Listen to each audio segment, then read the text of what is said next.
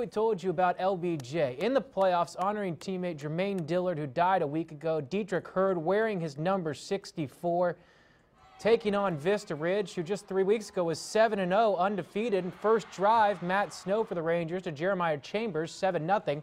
But Avery Jackson for the Jaguars, the coach's son, playing quarterback. In he goes and immediately hitting a knee. This was a team that you got to believe was playing with a little extra motivation and passion today, and it certainly showed.